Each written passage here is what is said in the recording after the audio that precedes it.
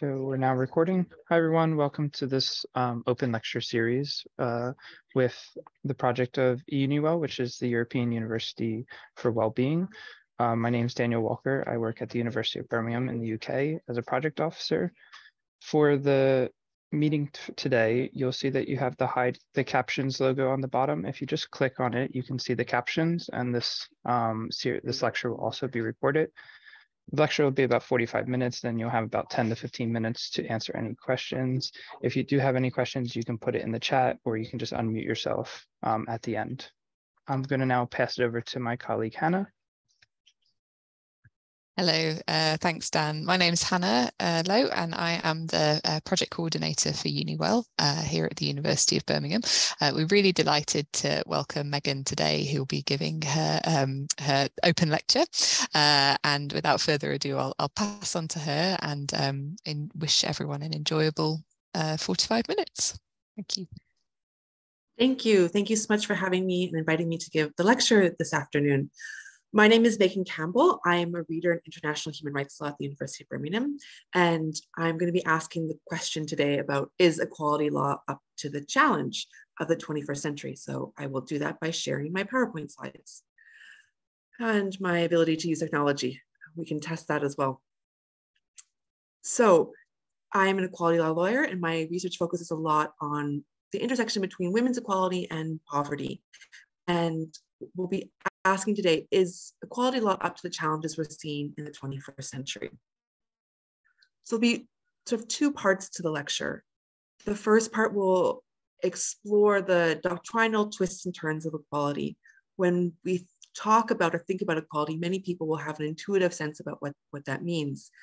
But we'll go through the first bit to try to unpack competing meanings of what does it mean to be equal, and think about what might be the limitations of some of the more traditional definitions of equality and what we might be wanting to achieve with equality, and think about more substantive or transformative models.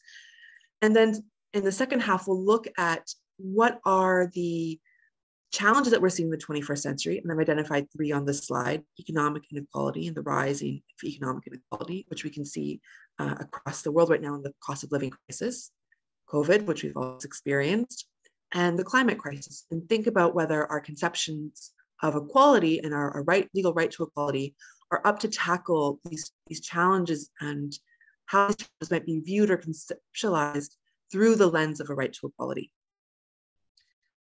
So turning to the first, this definitional component of the lecture, which is a very lawyer-like thing to be consumed. What do words mean? In most jurisdictions around the world, there is a right to equality. Every person should be treated equally. And we use and think about equality in so much in our day-to-day lives that we're not even aware of. Most children will be very experts in equality. They will be very aware that their sibling may have gotten more or less dessert than they are having. So they have a very intuitive sense about what does it mean to be treated equally. And the most I guess, historically rooted or historically consistent understanding about what it means to be treated equally is the idea of what we now call formal equality. That like people should be treated alike, and different people should be treated differently. And that what we're trying to achieve with our right to equality is that everybody should be treated in a consistent and non-arbitrary manner. That, to lean on my sibling example, both siblings should have the exact same amount of cake, to make sure that there's nothing inconsistent or arbitrary about how they're being treated. But we can see from this definition that there's two components. One is that like people should be treated alike, but it also means that different people can be treated differently. So if you're different from the group, you are not entitled to similar treatment, but it's permitted to treat you differently. And this concept of formal equality has had, as I said, a deep hold in history and in legal and political thinking. But there are a lot of problems with it. And the picture I put on the slide is a picture of people on a boat seeking refuge. And the question would be, are they like citizens, or are refugees different than citizens? Do refugees have a claim to be treated like everybody else, or are they different people who can be treated differently? And that leads us to start to think about, well, what are the problems with this kind of idea of equality being about consistent or identical or similar treatment, because it raises a question about who is alike and who is different. We can see throughout history that women, people of color, people who are differently abled, people of a different sexual orientation than heterosexuality, people who don't identify in a gender binary have been seen as different. And it has been legally permissible to treat them differently. And inevitably that differential treatment that is legally permitted is lesser treatment.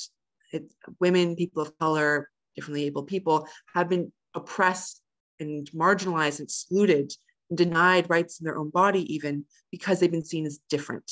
And then under formal equality approach, if you're different, it is permissible to treat you differently.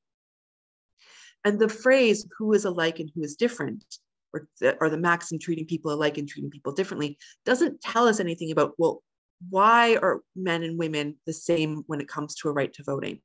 Why are men, women, non-gender binary identifying people the same when it comes to accessing marriage or accessing social benefits or accessing identity documents? There's nothing in our thinking about consistent treatment that helps us understand why are people similar and why are people different.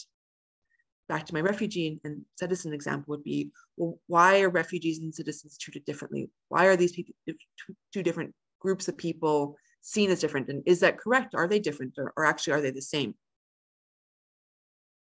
The other problem with formal equality or treating likes alike is this problem of consistency. Formal equality tries to make sure everybody's treated the same. And that can sometimes be really important. We can think about equal pay. If women and men are performing the exact same job, we want them to be treated the exact same. But consistent treatment might not always be our goal. Treating someone who has different abilities, such as they might need a wheelchair, or they might need visual software to deal with any sort of visual impairments, or software to deal with hearing impairments, treating them the same as people who have full capabilities of eyesight and hearing is not good. That doesn't help the person who has the different ability to access education. So treating everybody the same might not recognize that some people have different needs. Treating a pregnant woman the same as a man is not the goal, because a pregnant woman has different needs during her pregnancy.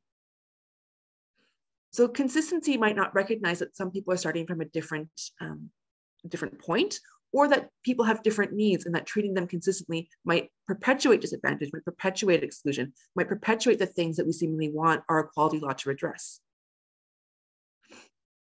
The other problem is of comparators. Equality law is seen as almost to be inherently comparative, but there can be some problems with only looking at equality law through a comparator. So only looking to see, am I being treated the same as somebody else? If a woman is pregnant and she says, I've been treated differently at work, it's very hard to show who she's being treated differently than. Because she's in a different condition, it's then okay to treat her differently. And there's no comparator to show that she should be treated the same as, because there is no pregnant man at work to say, I should be treated the same as a pregnant man. Obviously, my example here depends on the sort of more gender binary. Obviously, it's not just women who can become pregnant.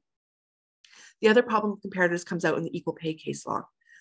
So women and men tend to be clustered in different professions.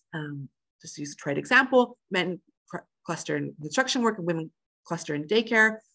If women are low paid in daycare because we as a society do not value care work, well, we value construction work. If we compare everyone who works in the daycare, we don't see any unequal pay. So all the daycare workers are being treated the same. It's only when we start to look broader that we get to see that there's systemic issues about which professions we have valued monetarily and which professions we have not valued. And we see often the professions that are not valued have lots of systemic issues at stake around who's performing that work. The fourth problem about formal equality is it's leveling down. So formal equality only wants consistency. And if you have an inconsistency, you can solve it by taking away benefits from people. So there's two cases I put on the slide that are from the US Supreme Court. And the first one talks about pools that were segregated in the southern US between Black people and white people. The court said you had to desegregate the pools because it was unfair to have the Black people forced to go to a lesser pool. And so they forced integration. And in response, the city shut down both pools. So everybody was equal because everybody was treated the same and not having access to a swimming pool. Again, that's not truly the point of equality law, to take away benefits from people. In Session Morales, a more recent case, you can see it in relation to citizenship. They've taken benefits away from women to make them equal with men. And the last problem with formal equality is this treatment of difference. So it says different people can be treated differently. And that might not be the point of equality law. We don't want everyone to be treated the same. We want to recognize and respect and valorize difference. Our differences among lines of gender, lines of sexual orientation, lines of ability, lines of language, are things that we want to celebrate, the diversity of the human experience. We don't want to stigmatize and make people bear a burden for being different, but we want to not only accommodate, but celebrate those differences. And treating everybody the same, having that be the end goal of equality, is a very limited understanding of the human experience. So this failure of equality law, of formal equality, to achieve some of the foundational things we think equality should be doing, has led courts and theorists to develop other models of equality: equality of results, equality of opportunity, dignity, and a multidimensional concept of equality.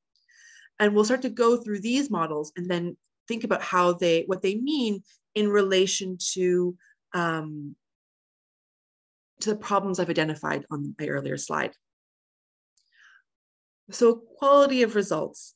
This is the idea, and it's very popular in higher education, that what our equality law seeks to be doing so much is not ensuring everybody's treated the same, but making sure that there is an equal or fair distribution of socially valuable goods and services. So we want to make sure that all the good things in life are equally distributed among the community. So it's not just, I'll use a trite example, it's not just white men who are participating in the decision-making at higher education committees, but it's younger people, it's women, it's people of color, it's differently able people. So we want to make sure that our socially valuable goods are shared among everybody. And this model permits quotas and targeting. And quotas are often seen as very controversial because they're seen as anti-equality. The idea that if we treat everybody the same, we shouldn't have a quota because that would get rid of merit, and everyone's not being treated based on their merit, everyone's being treated based on their skin color or based on their gender. But under equality of results, it's allowed because our point of our equality law isn't consistency, but our point of our equality law is to make sure there's a fair distribution of socially valuable goods. There are some problems with this model of equality.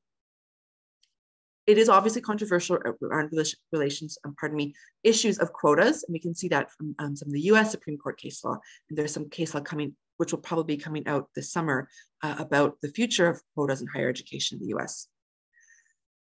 But even apart from the controversies around quotas, is equality of results the only model we want to be thinking about?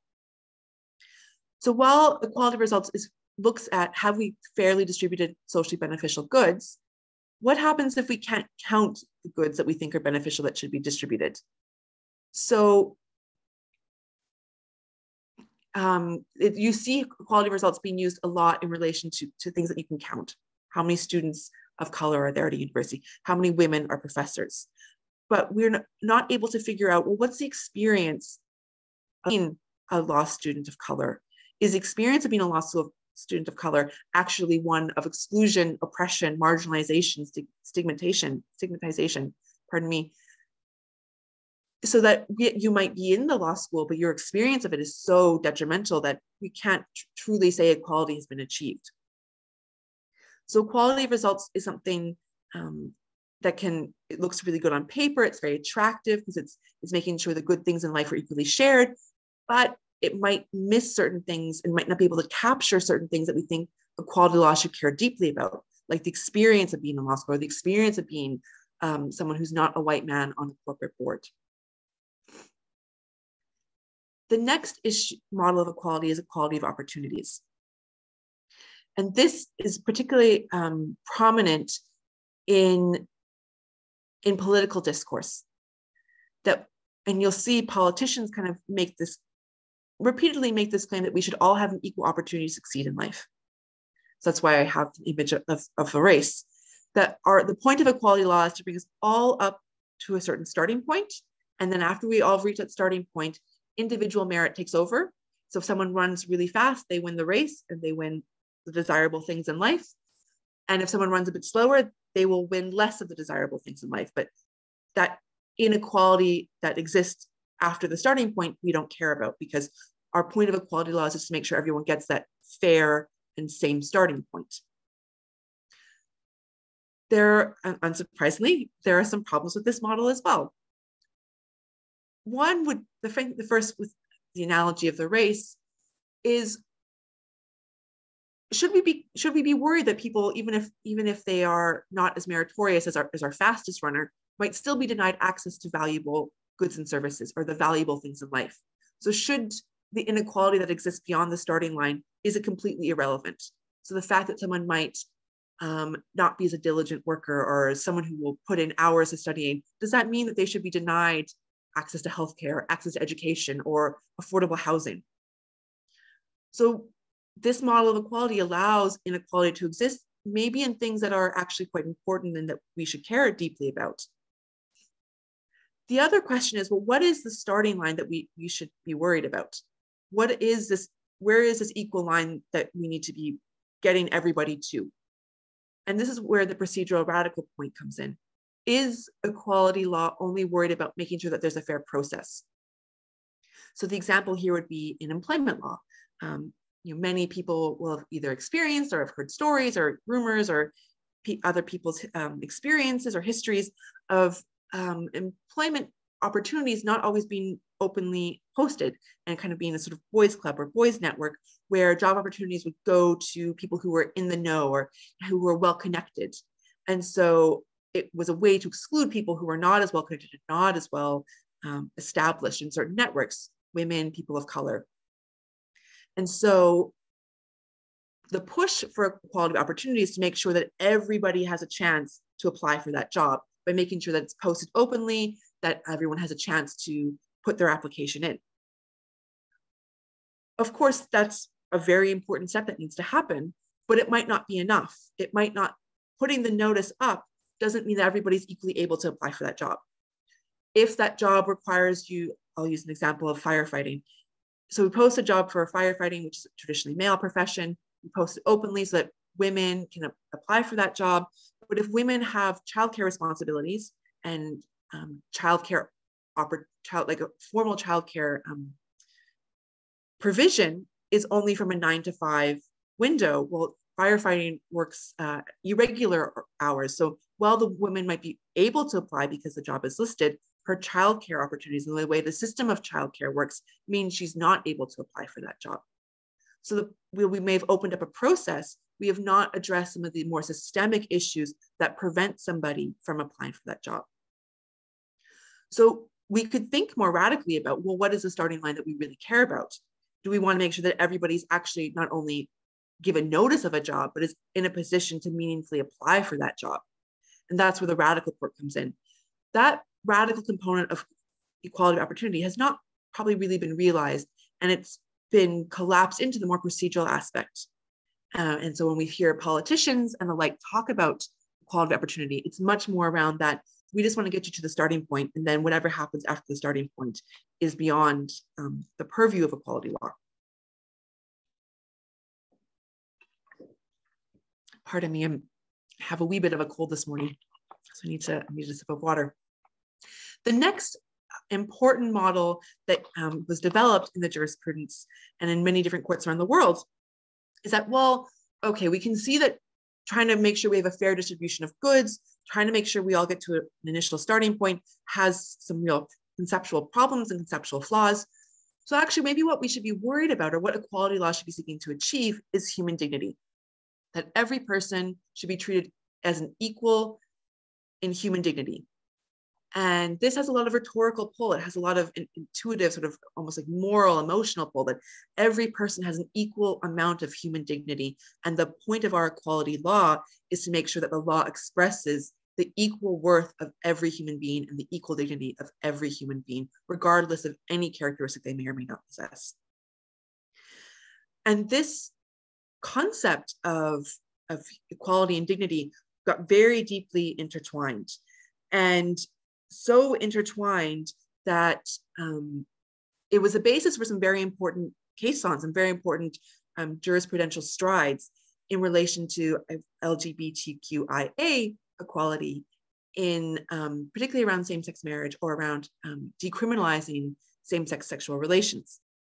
So the idea of dignity was so profound in trying to dismantle sort of heteronormativity, that to be equal meant to be dignified, and that meant to have equal access to institutions like marriage that are so pivotal to personhood and to identity, and to what it means to form loving relationships, intimate relationships. Same with the idea of decriminalization of any kind of law on same-sex sexual activity, that it offends dignity, it offends the equal dignity of every human being to criminalize such intimate aspects of a person's life. And there's increasingly a kind of growing global consensus around dignity in marriage and dignity in sexual activity. But there are some, again, real flaws with dignity, because dignity is such a malleable concept. And what we might think of as dignified can change from person to person, or from community to community. So I can walk through some examples to show the difficulty of thinking about, well, we want to be equal in dignity. If someone is sex work undignified, so if we criminalize sex work, could a sex worker argue, well, that's a violation of my equality because the law is not treating me dignified because it's criminalizing my livelihood? Some people argue that sex work is part of life like any other profession, and it is a dignified thing to do. Other people argue that sex work is undignified and it inherently commodifies the body and perpetuates gender inequality and gender-based violence. So those are two very rational arguments, and dignity doesn't really give us any way to resolve those rational kind of arguments, and both those arguments are based on dignity. Another one that comes to play is poverty. So is it undignified to be poor? If someone lives in poverty, has their equal worth as a human being, their equal dignity been violated? Some people argue that dignity does require the provision of a certain amount of material resources. Other people say dignity is sort of independent of material resources. So the kind of malleability of dignity, it has led theorists and courts to reject it as maybe a faulty foundation for all of equality law. And this leads to the multidimensional concept of equality. And this tries to bring together some of the insights from different models of equality and to build on some of the critiques that have existed. And it was pioneered by Professor Sandra Fredman from the University of Oxford, and has been picked up and adopted by different courts around the world and by different UN human rights treaty bodies. So, and I'll just walk through the different dimensions here. First, what we want our right to equality to be achieving can't be collapsed into one normative value. Pardon me, I'm not sure why my buzzer is going off, but I'll just ignore it.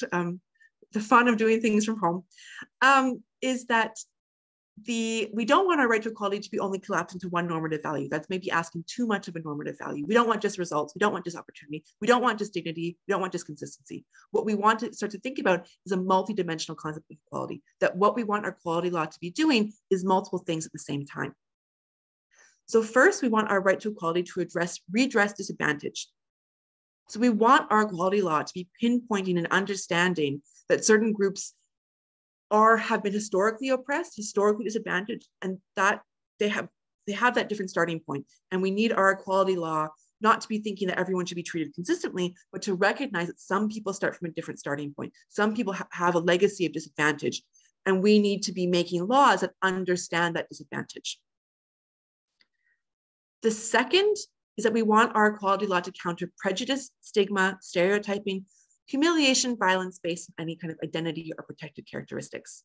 So we want our equality law to be tackling prejudices against migrants, or prejudice against women, or stereotyping against disabled people. And the most extreme kind of forms of stigma, prejudice, and stereotyping in humiliation, and violence. And the third thing we want our equality law to be doing is to enhancing voice and participation. It's a recognition that certain groups have been excluded from political avenues of participation for long periods of history. And what we want our equality law to be doing is to facilitating individual voice, facilitating group voice in political decision-making, in social decision-making.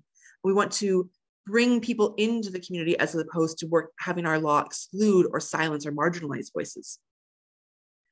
And finally, and perhaps maybe the most important, is that we want our equality law to both accommodate and valorize difference. And we want our equality law to be addressing structures and institutions and systems that perpetuate inequalities, that perpetuate exclusion and perpetuate disadvantage. So I mentioned earlier the firefighter example and the woman who has childcare responsibility. We've structured our working day and our childcare provision around a working day of 9 to 5. But we have many individuals who work irregular hours, and we need to be designing the provision of care that mimics and mirrors their hours of work so that they are not excluded from participating in the formal labor market because of their childcare responsibilities. Just briefly, the last thing to talk about is just 4 other key concepts that are useful for then turning to the second part about the challenges and is equality law up to the challenge. First is direct discrimination. That's the concept that prohibits explicit differential treatment. So many either constitutions or statutes in a country will say you cannot treat people differently based on certain characteristics. An example of this is some jurisdictions still have prohibitions on certain types of work for women. So women couldn't work in a mine. That would be an example of direct discrimination. Indirect discrimination is maybe more prominent in the 21st century because we have more of a recognition that we shouldn't treat people differently explicitly based on their identity characteristics. But indirect discrimination is the idea that we have a neutral law, but when it's applied to everybody, it actually works at disadvantage differential people who have an identity characteristic. So this concept was born or originated in the US Supreme Court in a case called Griggs and Duke Power, where it was an employer said, everyone who works in my factory has to have a high school education. It's a very neutral rule. And then the question, when that rule was applied, it showed that actually only white people were able to meet that rule and Black people could not meet that rule. And they were excluded from employment in a very sort of socially valuable institution, having a job. And the reason they couldn't make that qualification isn't because Black people decided not to finish high school, but because of the systemic racism in the US that had denied them access to education. You can see the age of the case too, it's from 1971. So it's a recognition that actually the history of disadvantage, the systems of oppression, when a neutral rule applied, actually re-entrenched and further cemented those oppression and exclusion. Intersectionality, the third concept of my slide here, looks at or is a recognition that we're not just one thing, that humans are a diverse collection of characteristics, and that we can't collapse people into one dimensions. And this concept was originated with Kimberly Crenshaw in the US, and it was a recognition that the disadvantage and the inequalities that Black women experience cannot be collapsed solely into racial discrimination, and it can't be collapsed solely into gender discrimination. That it was the synergy between being Black and being a woman that could only fully explain what the inequality Black women experienced. It was an intersection of gender and race. And that insight from Kimberly Crenshaw has both been further developed by herself and other Black US scholars and activists, and kind of exploded across many different disciplines and many different identity characteristics. So recognizing that the intersection between disability and sexual orientation, or the intersection between non-gender binary and race. So it's just a recognition that we are all a collection of identity characteristics, and how those characteristics intersect can help us give a better, more fine-tuned understanding about inequality, oppression, disadvantage, exclusion, and stigmas. And lastly, one more key concept is justification. So many constitutional documents and human rights instruments recognize that equality rights can be breached as long as they can be justified. So the state might be able to say, yes, we recognize that this law we want to pass perpetuates an inequality, but we think that there's a very legitimate reason, that there's a very important rationale, that this limitation of equality is necessary. So the state can justify an inequality. And we'll see in the next section how that can be really important, or how that can throw up a challenge for equality law in trying to tackle these 21st century problems. Okay. Pardon me. So turning to the first 21st century challenge, which is the growing and seemingly ever growing economic inequality. In the past couple of days in the UK, there's been postings about the rocket and historic level of profits of oil companies, which is coinciding with a deepening cost of living crisis and ever increasing squeeze on people's incomes. So we can see in our own lives the kind of rise of concentration of wealth in fewer and fewer hands. So we can see that there's just pure material economic inequality. People have less access and control over financial resources. And so on one hand, we might think, well, equality law seems a perfect tool for this, because most people, when they sort of intuitively think of equality, start to think about equality in terms of material resources. To lean back on my sibling example, the material resource of cake and who has cake and who doesn't have cake, and making sure we have a consistent distribution of cake. Historically, though, economic inequalities have not been the purview of equality law. They've been seen as a matter of a political question. How economic resources should be distributed is seen as not something that courts and lawyers who are unelected, who are sort of don't have the democratic legitimacy of politicians, should not be getting involved in. And that the redistribution of resources is something not even maybe just for politicians, but something for the free market, that people who work hard and are meritorious get to earn more of control of the economic resources, and people who are not do not. And that is just the way merit works.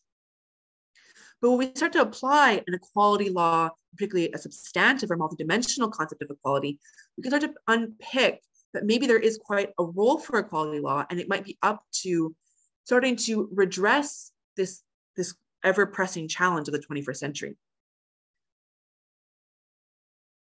The first way it can is a recognition that economic inequality isn't only about inequality in material resources, but it's also a matter of inequality in relation to status, in relation to stigmas and prejudice and stereotyping, because it's an assumption that people are living in poverty because they are unmeritorious, because they didn't work hard, because they didn't study hard, because they're lazy, or because they're a scrounger, or because they're a benefit sucker.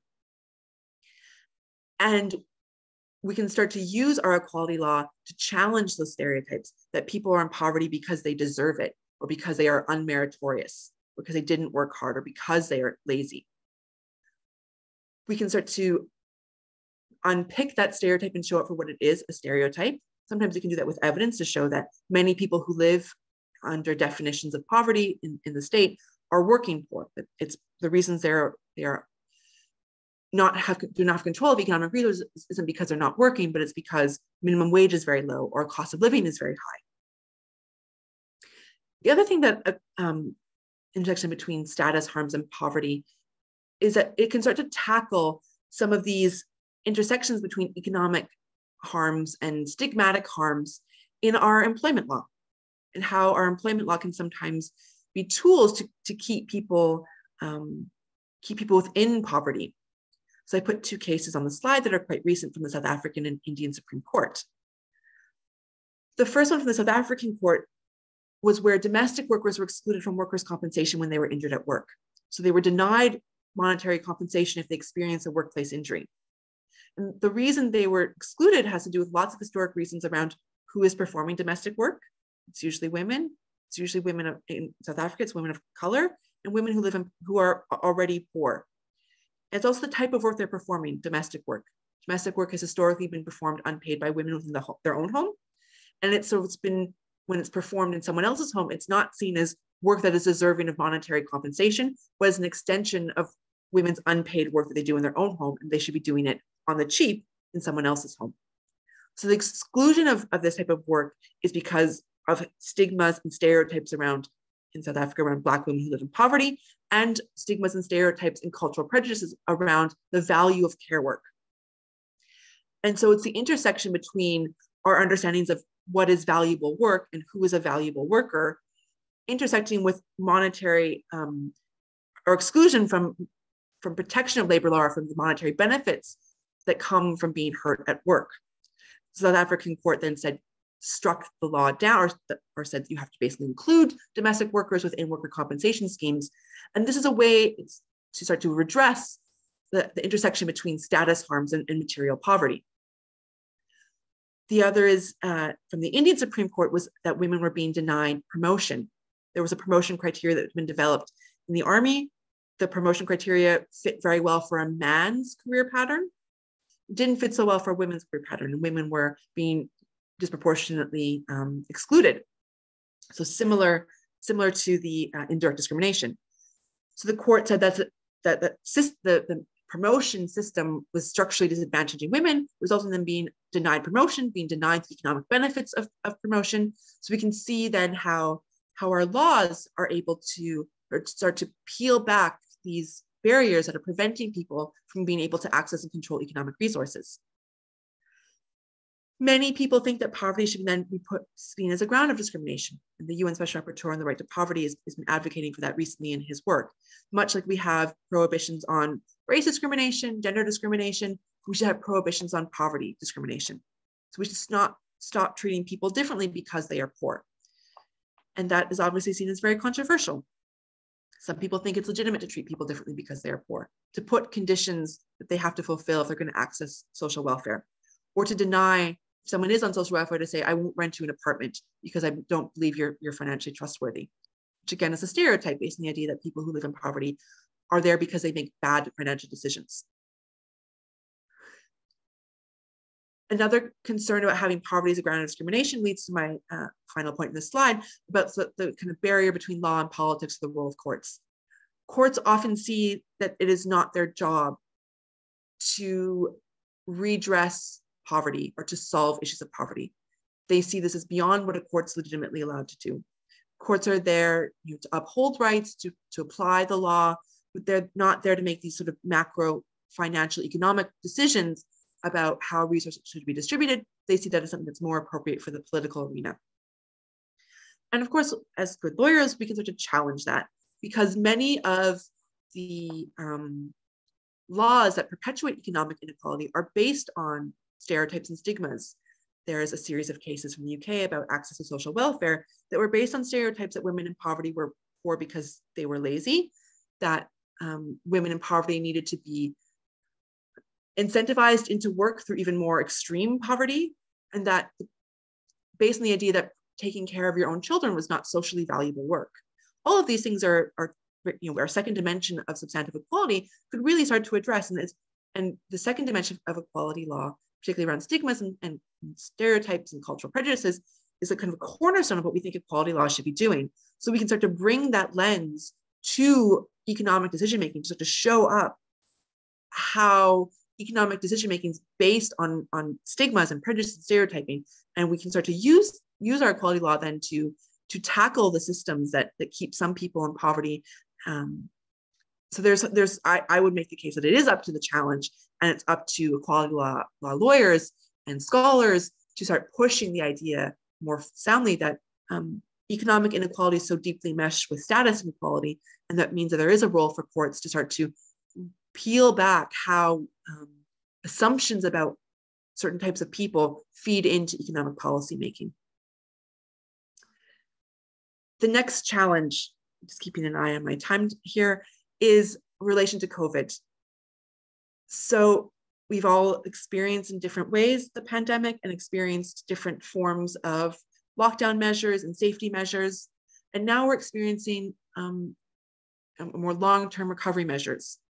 And we can start to see here some of the indirect discrimination. Often recovery measures from a crisis, be it economic or health like COVID, are directed towards certain sectors that we need to jumpstart the economy after this crisis. So we will direct resources to infrastructure building and industry that will somehow generate economic growth. It's rare to see recovery measures directed towards the provision of services. So provision of care services, provision of personal grooming services. All those industries were very heavily hurt by COVID, but often recovery measures are targeted towards essentially male-dominated industries, and female-dominated industries do not see the benefit from recovery measures. So we can see a gendered indirect discrimination in how recovery measures are being employed. And we can then start, if we can see that gender discrimination, we can start to use our equality law to challenge the inequality in what's seen as important or what's seen as valuable in a recovery effort. Next challenge with COVID is around the role of justification. COVID was very fast moving. Evidence about how the disease was spread, what the disease was ever growing, and courts had to make quick decisions quite quickly on whether lockdown measures were legally permissible, whether restrictions on your freedom to move around were permissible. And when you're operating in context of emergency with imperfect knowledge, some people criticize it that maybe courts were too willing to justify lockdown measures. And it shows us the importance of justification and taking justification seriously when we're trying to tackle 21st century problems. And that as lawyers, it's not that we need to be saying, or equality law lawyers, that we should never limit rights per se, but what we need to be advocating for is that if the government wants to limit our equality rights or to treat us unequally, they need to be coming with evidence-backed reasons for why they want to limit that.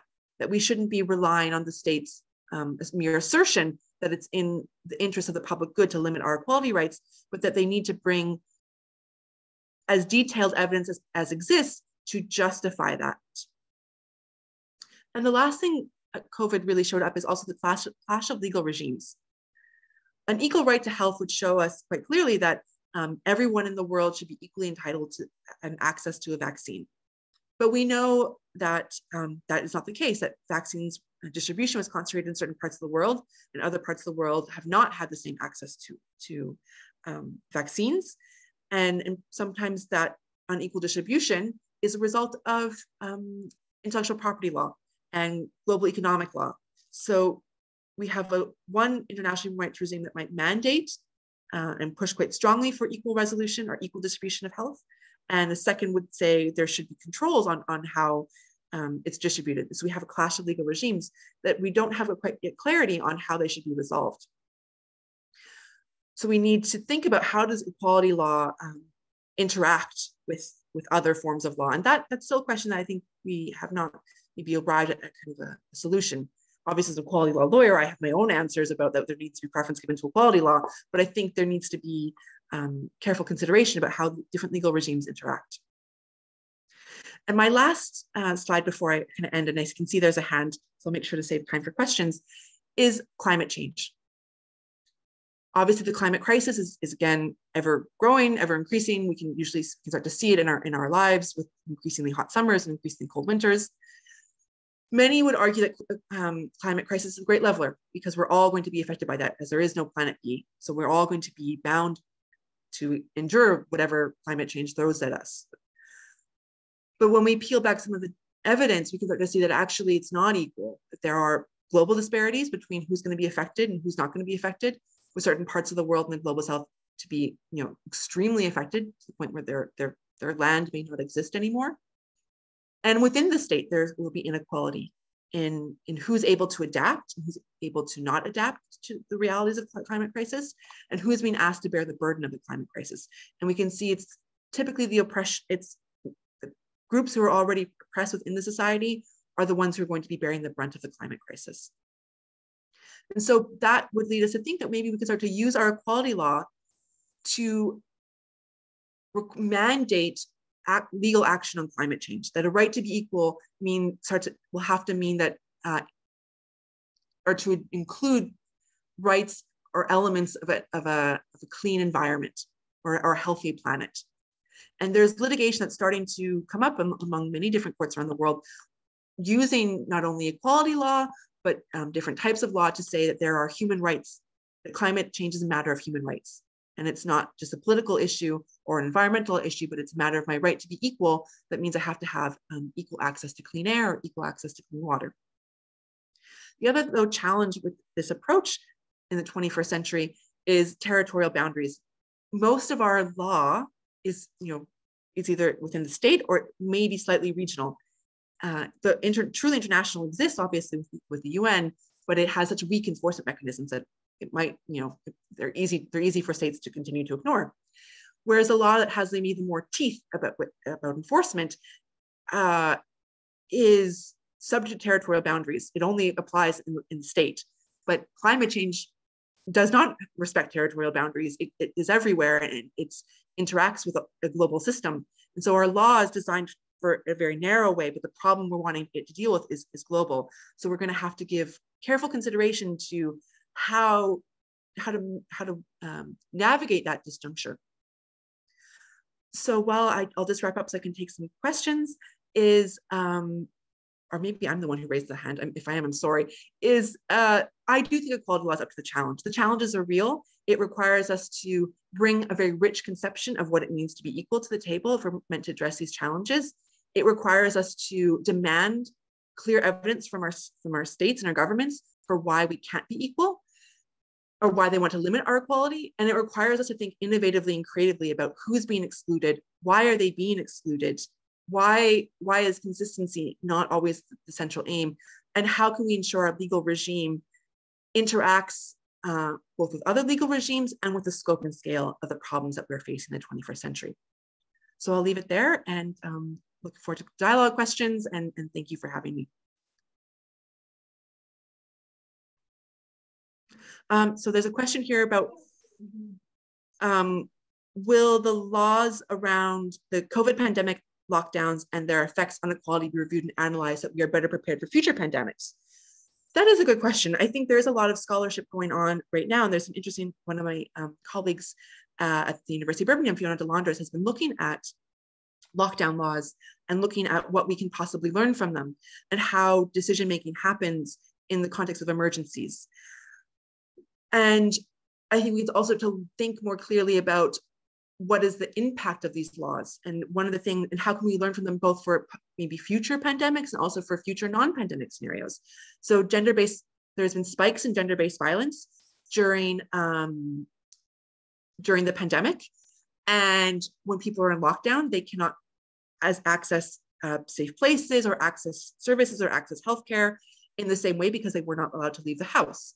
So then it led to innovations in how to reach victims of gender-based violence through if you still were allowed to go to the store. So how to have contact points or access points to services built discreetly within a grocery store to make sure that people could access safety measures in a safe manner. So we can start to think about, how could we use that and build upon that knowledge in day-to-day life, in non-crisis moments. So I think that there is a lot that we can learn from the understanding how the law treated people unequally in a pandemic or in any type of crisis, to think about, well, what does it show about the crisis? What does it show about the assumptions the government has made? And what does it tell us about how we go moving forward? One of the things I've written about is looking at how the economic crisis in 2008 and the UK government's response with austerity measures, and how the assumption was that austerity wasn't caused by the banking crisis, but if you look at the press, it got changed into a crisis of welfare spending. So it demonized, our economic woes were blamed on people who live in poverty.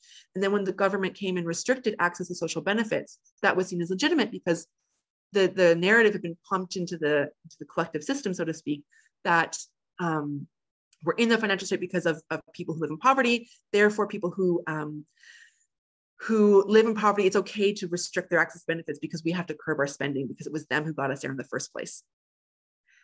So the second question is, what got me into this area of law is a case. I'm Canadian, so I studied law school with law school in Canada, and there's a case called Goslin, which is a case where people under 30 were not given equal access to welfare benefits. So if there's a welfare benefit, just make up a number, £100 a month, they were only given £50 a month, because there was an assumption that it was easier for someone who was young to get a job. That assumption was not backed by empirical data. There was a crisis. there was a job crisis. There was no job for young people, so they could not easily find a job. And so but the court just believed that assumption the government stated without looking at the empirical data, which, back to my justification point, is something we should not be doing. If we're going to take away people's equality, we have to make sure that the assumptions the government's working on are actually true. And the second, or I mean, probably more important, is that Canada's a very wealthy country, and the fact that we're going to impose income poverty on people under 30 felt morally wrong, and it made me think, I want to know more about equality law, and then I've been very privileged to get the chance to keep reading and studying and writing on equality law.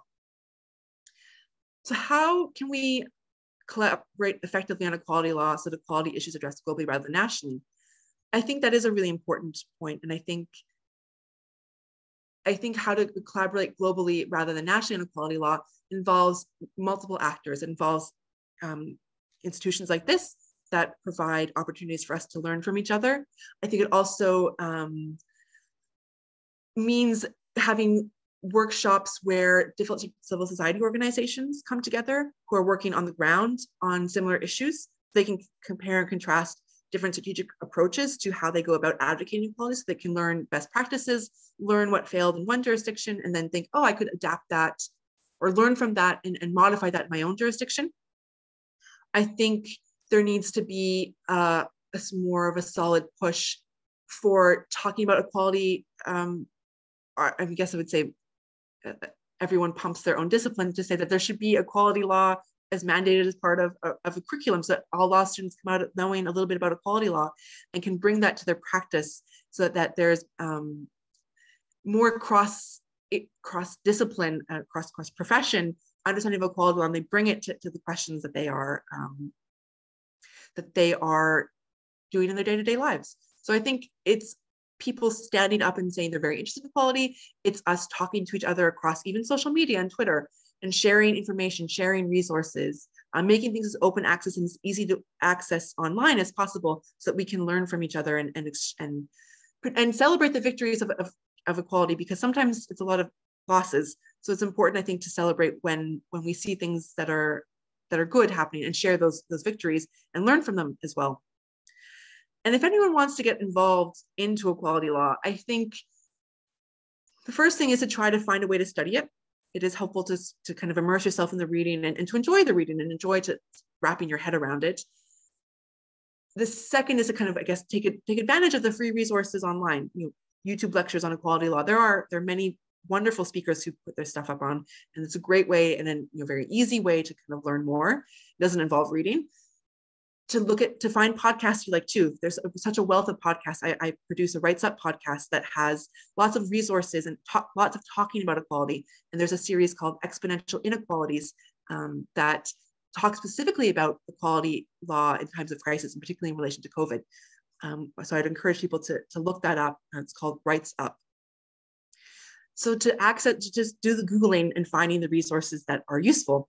And then to make a profession or a career out of it is to either, thinking about being an academic or working in civil society. There are so many groups around the world that are so committed to trying to make the world more equal. And they are looking for dedicated, committed, passionate people. And so I think getting a little bit of training or a little bit of experience and then looking to work in those organizations can be a really wonderful way to get involved and to help to work at addressing the problems I've identified in the lecture.